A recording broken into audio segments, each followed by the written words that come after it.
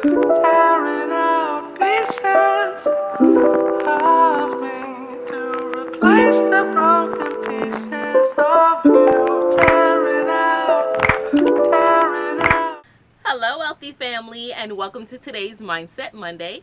Thank you so much for coming and sharing some time with me. I love and appreciate you all. So today we're talking about gang mentality. Yes, being a part of a gang is part of a mentality. Hence why I'm wearing my Goddess Gang shirt today, right? Shout out to Ciroc. Love this shirt. It's so loose. Her stuff always sells out so quickly, so I had to get something that was like 3 times my size, but I love it. It's so soft and it feels really luxurious. Like, this is a really quality shirt. I really appreciate it. And it got me thinking, because I was watching the news and they were like, oh, so and so's ganging up. You know, it's election time, so they're talking about politicians ganging up on each other to get stuff passed. And I was like, man, you know, every single time when people talk about gang, and my brother mentioned it to me too, that was another correlation. I was like, okay, that's the 3rd or 4th time I've heard someone getting ganged up on. But every time when you think of the word gang, of course it carries a negative connotation. When you look it up, it says a group of criminals or an organized group of criminals or something like that. But criminals automatically. But that's used as a noun. If you look at it as a verb, it's like a group of people ganging up or teaming together, forming a group to rise above. Okay? When people think of being in a gang, they automatically feel more confident. They're like, I know I have a group of people that's gonna have my back, right? A lot of people say the police are the biggest gang there is, right? They all form together. Look, we got each other's back regardless of what's happening, regardless of what's going on. But I'm on a social media platform created by Billy Carson called Unite the 99. And it's meant to unite the other 99% of people who are outside of the 1%'s bubble, okay? And it got me thinking, the 99% are the biggest gang there is.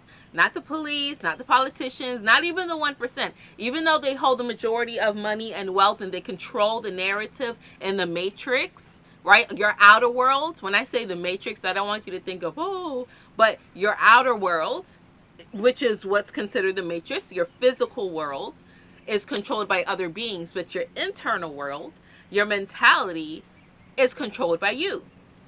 That's sparks of your spirit. So when you think, okay, I'm not alone, because the biggest separation, the biggest illusion there is separation. When you think you're separate from someone or from other people, or no one has anything in common with you, you feel very isolated. You don't feel very empowered. Although you're the only one who can empower yourself, you don't feel that empowering energy. You feel like if I go take a stand, no one's going to have my back. You feel like Kanye. But when you learn to transmute it and realize, wait, I have a gang, which is what Ye is realizing. Ye realized, hold on, although I want my community, I'm part of a bigger gang.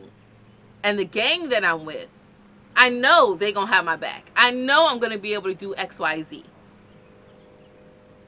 So don't feel that you're alone in certain things. There's so many things that we have in common that unite us.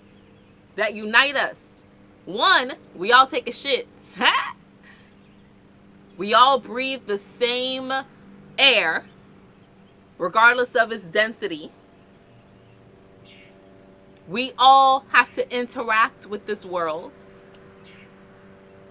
And we all have little quirky things that make us unique. There's more things that unite us than keep us separated.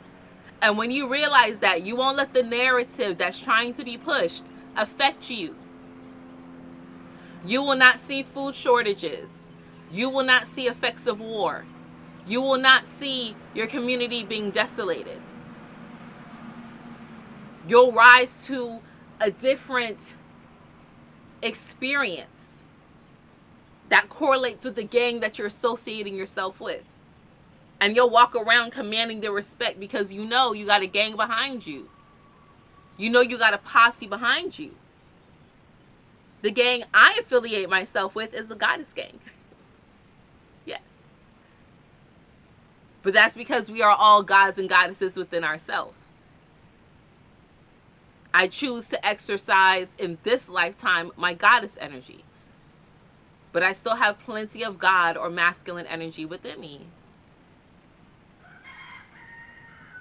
But when you're balanced, and you know, okay, I got a whole gang behind me that's just as balanced as I am, and can express our divinity and can command the energy and the outside world to shape and mold around us, because you are the center of the universe. Don't let anyone tell you differently. You are the center of your own universe. Universe, Y-O-U. You, inside. Innerverse. You know the language is all messed up and jacked up. But they still got to give it to you so you can participate. So they can easily siphon your energy. That's why it's controlled by the outside.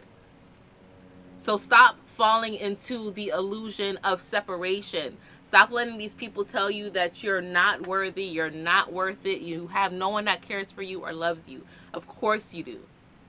There's different levels of love. And I send love to everyone. Everyone that resonates on the same level of vibration that I do. That believes in the righteousness of humanity. And believes in being a righteous being themselves. I don't care how you express that. I don't give a fuck how you express that. It doesn't matter. The labels and the boxes that they try to put us in, I don't care about that. Because I know how I can interact accordingly because I'm in control. So I don't care how you express that. But if you are a righteous being and you're part of this righteous gang, I always have your back. And you have millions, billions of other people that have your back too. Do not be afraid to speak up. Okay. That is all, wealthy family. Don't get caught in this illusion of a clusterfuck. Don't do it. Don't do it. Don't do it. Don't let people try to stir your emotions and try to make you feel small and try to make you feel like you don't matter. Because that is not true. All right. I love you all. Until we connect again. Oh, by the way, happy birthday, all my Scorpios. Scorpio season, y'all. Wow, I have a Scorpio. I have a November Scorpio.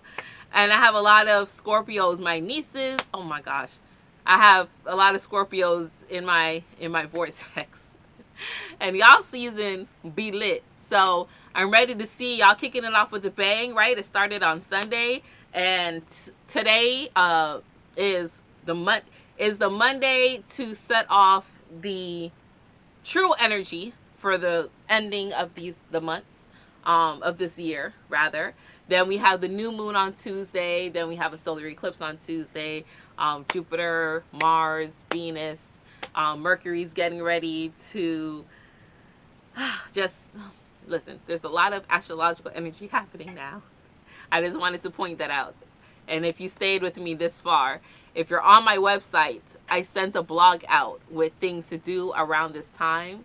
Like, there's a lot of epiphanies. There's a lot of information with relationships. That's what Venus is handling, working on. And, oh, my God. Anyway, I love you all. I'm rambling. I'm going now. I love you all. Be great. And until we connect again, stay alert, stay aware, and live in love. Peace.